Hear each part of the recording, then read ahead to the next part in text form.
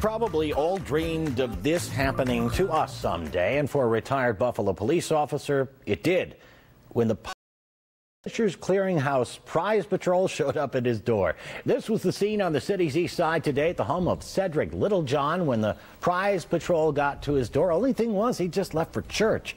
His daughter phoned him and tried to keep the secret while luring him back home under a false pretense. She told him a package had arrived requiring his signature.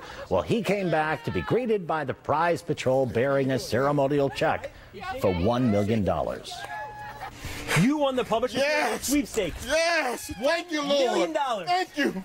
Oh, thank you. Thank you. $1 million. Yes! Thank you.